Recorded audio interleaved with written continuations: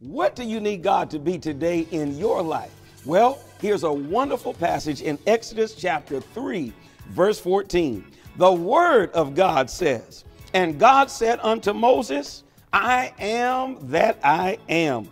And he said, Thus shalt thou say unto the children of Israel, I am hath sent you."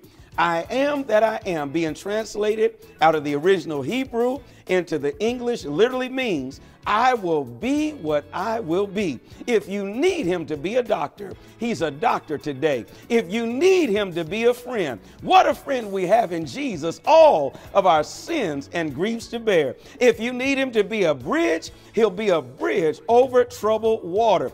Just like he did it back then, he is able to do it right now. There is nothing, absolutely, positively nothing too hard for the God that I serve. He is that great I am.